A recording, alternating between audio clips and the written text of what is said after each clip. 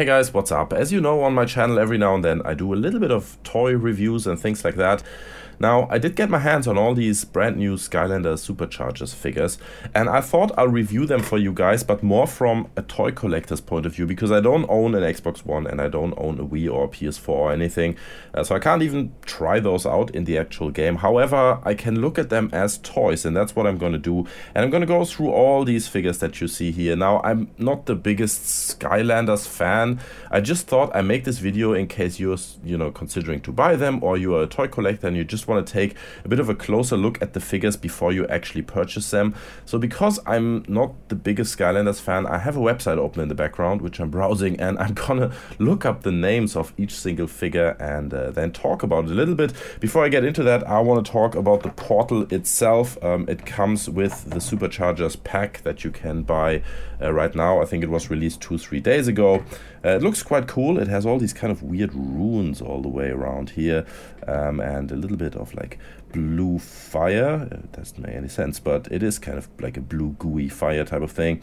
The engine here, and then the exhaust on the side. I think overall it looks quite cool. Has a quite nice finish, at least for the price tag that it has. I think you can put 2 players and 1 vehicle on there, or at least 3 figures at a time you can put on this platform at one time. But let's look at the figures themselves.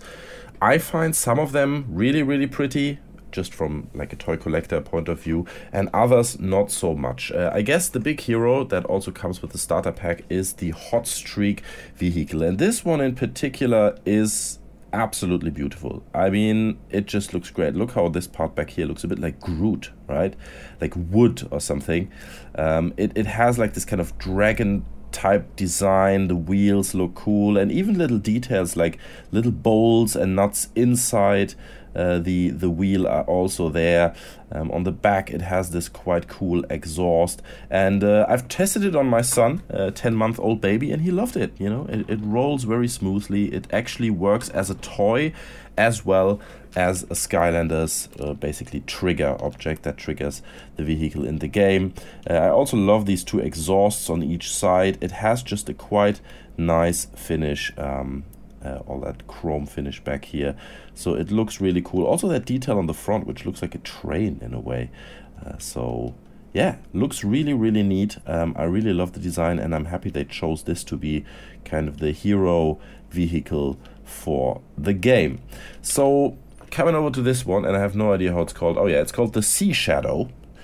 Now, I had some people talking to me that really like this design. I don't like it that much. What I do like about it is the back part here, right? I think that shape is absolutely neat. It looks a bit like a scorpion or something, you know what I mean? Like the scorpion that attacks overhead to the front. I also like the finishes here on the end of the wings. I think that's quite nice.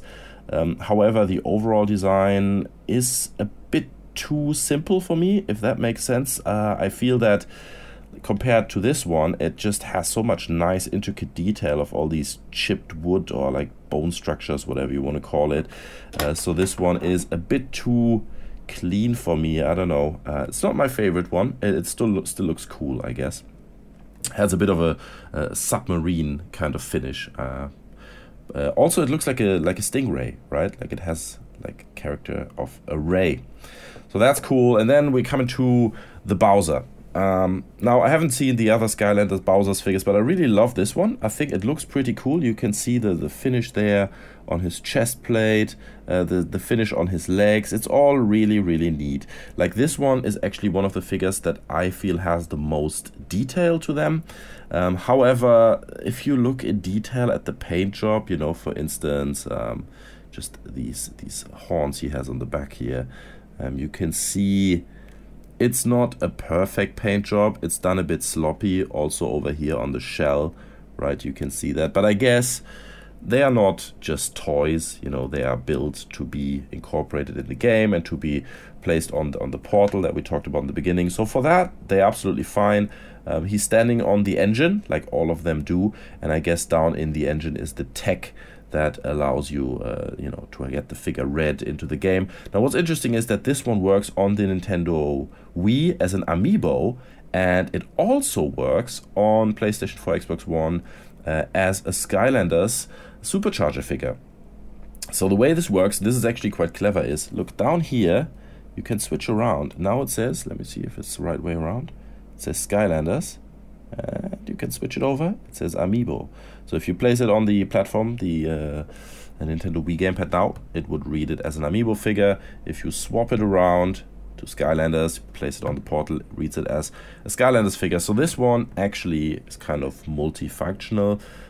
Again, you notice if you look really closely some glue coming out, you know, here and there. I mean, obviously these are not premium 50-pound high-end figures, and they are really nice for what they are, don't get me wrong, I really like the design, but the finish is just not as premium as some people might expect. Coming over to this little guy here, who looks a bit like the guy from Monsters Inc., you know what I mean, in like some kind of scuba diving suit, or is it like a football suit? Sorry guys, I'm not too familiar with the Skylanders universe. If I'm saying anything completely wrong, then just correct me down in the comment section. There's no problem, nothing wrong with that. I always like to learn. There's a lot of things to learn about this game, and I think it's more aimed at the younger generation, so it's not entirely my fault to not know about it. It's called Dive Clops, and he's got like this giant bazooka, and I was hoping that I can spin this wheel and maybe do something to it, which doesn't work. I like how, you know, there are these little indentations here and there and scratches. Looks like he's been in a fight or something, so that's quite cool. His little helmet that he has here has like a nice material finish, I feel, and I also like all the big screws up here, and it all just really looks like a mix between these old school diving suits and a football helmet for whatever reason.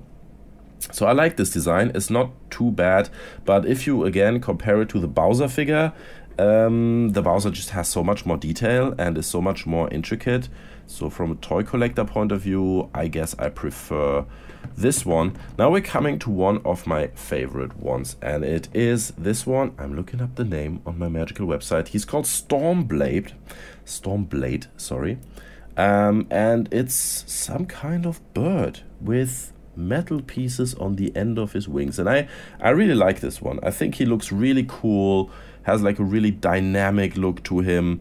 I love all the finish on his feet. If you look down there, I don't know if you can see that, but it really looks like feet. So I really enjoy all the intricate detail on this figure. Again, he's standing on the engine, which is covered in this case by clouds, obviously because he's a bird and he flies through the sky.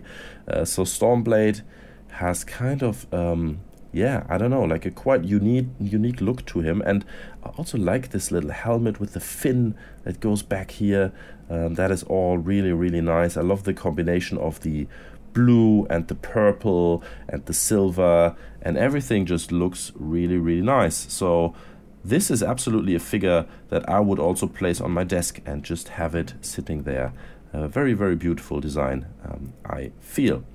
Now come to the next one, and this one has the longest name from all of them, I think. Super Shot Stealth Elf. Super Shot Stealth Elf. That is a weird name indeed, but I guess it makes sense. He's got wide eyes, so he's stealth, I guess. He's got elf ears, very long, elongated, kind of Spock ears over here. And I think it's a girl, because she got this really long tail, which is not attached to the body, so you can wiggle it around. And again, I think this is one of my favorite figures, just because I love the giant wooden gun that he or she has. I think that's cool. And again, the engine that he's or she's sitting on is incorporated in leaves, because obviously elves live in forests, so you have all this leafy, really nice detail going on around here. I think that looks really neat, and I love how they incorporated, you know, each element into the figure that is characteristic for the figure. So whether it's here the clouds, which look really cool, or there the leaves, I think that is pretty neat. But also like his whole, or her whole body, I keep saying his, I don't know why, it's such a male characteristic to it. Her whole body position, right? Like how she pushes the chest back, and then you got these really nice columns up here, right? That just open over the zip. I think all this is really neat, and this is one of the figures that also has one of the better paint jobs. You see less painting bleeding into areas where it's not supposed to be. So at least the one that I have here in front of me is really nicely done and quite nicely finished. And yeah, definitely another figure that I would place on my desk. Coming to the next one, which is this submarine. And again, I have to look up the name. It's called the Dive Bomber, which kind of makes sense because the whole thing looks like a big bomb, doesn't it? Like a torpedo or something. Also, I just noticed, look, the front head looks a bit like a mouth. Looks a bit grumpy, like he's not having the best day, swimming around. This one has the feature that I was hoping that this one would have, where you spin the back and something happens. You can actually spin the wheel up here and it rotates the back. Now, I don't know if that does anything in the game or whether that's just a little toy gadgety function, but it's quite cool, and I think it's pretty neat. It's a neat little submarine. I like the simplicity of it. I love how it really ties together with this figure. I don't know if they are actually connected. I would think so, just from the style, whether this character matches this car or the submarine. I have no clue. Leave that down in the comment section below if you know more than I do, which you probably do. Then just explain it to me, because I'd like to learn it. And yeah, so there's not that much to say about this. I like the little step ladder here on the side. It's a little bit of a shame, I feel, that all these vehicles, also this one, you know, how the seat inside is rather small compared to the characters that go with it.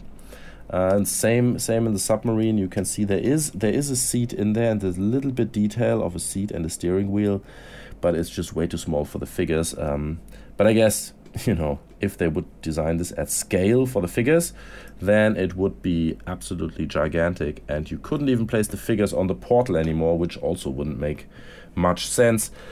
The next vehicle is this triangular looking spaceship, I guess. It's called the Sky Slicer, which is a cool name because all these fins that it has up here and on the sides look like blades, and it really does look like it could slice the sky. It's a quite crisp design, quite sharp and simple in that way. But I do like how the wings kind of connect back here to the top fin, and the little details like that hook up here. Just that you have this kind of fan that sits back there and seems to blow air through or from the cockpit back into the exhaust. Now the exhaust doesn't have much detail in it. If you look at it, does look quite cool though, because it looks like an infinite tunnel or something, when actually it's just kind of a cone shape that goes in. I do like this design. I think it's not too bad.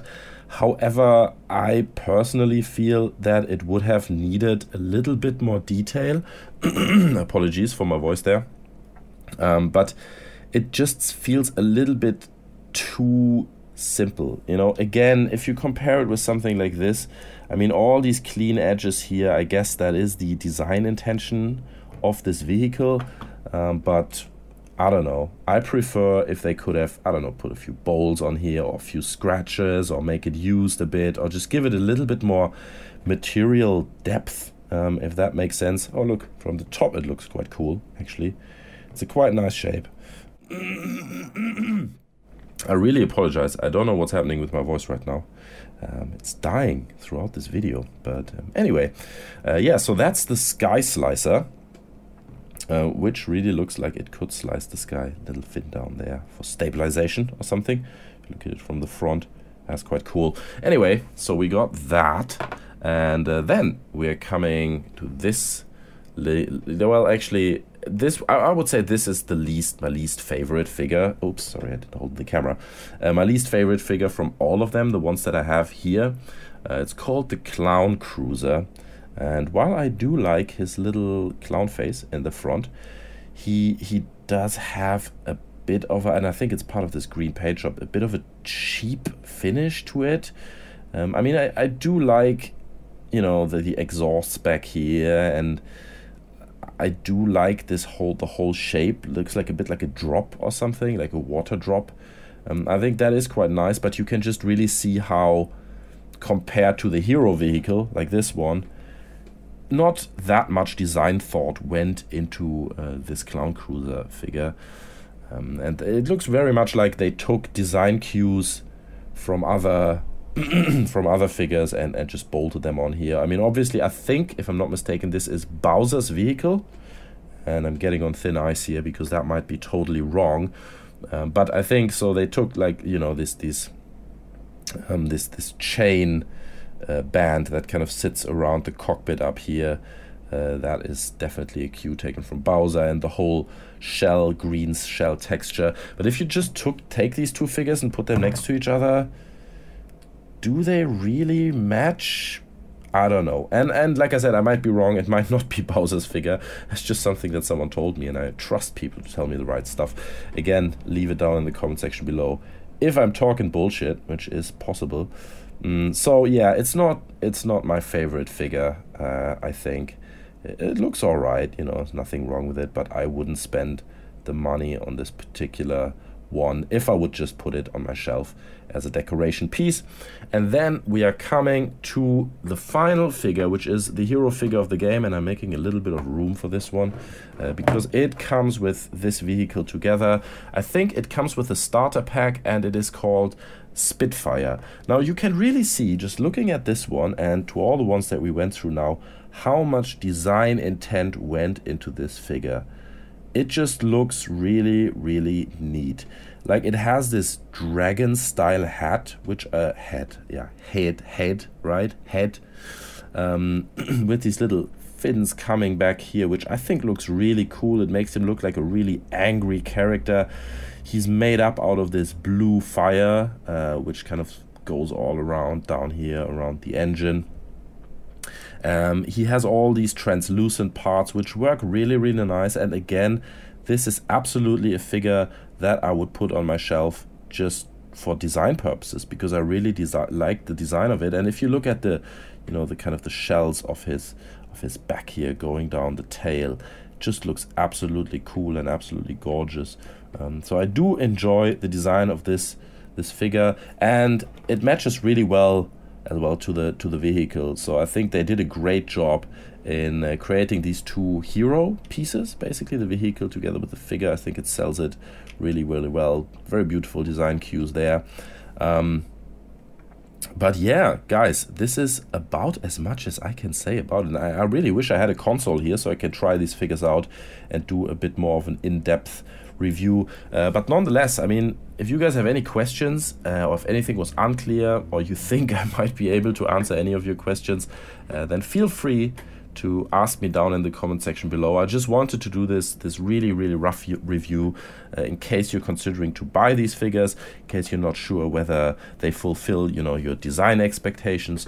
So I hope this video helped you a little bit, and if it did, you can leave me a like, you can share the video, do all the good stuff. That would be very much appreciated. You can subscribe to my channel. Normally I do more like video game commentaries and a walkthrough every now and then. But anyway, I hope you enjoyed the video. Leave your thoughts down in the comment section below. Otherwise, take care, guys, and I'll see you next time. I'm out. Bye.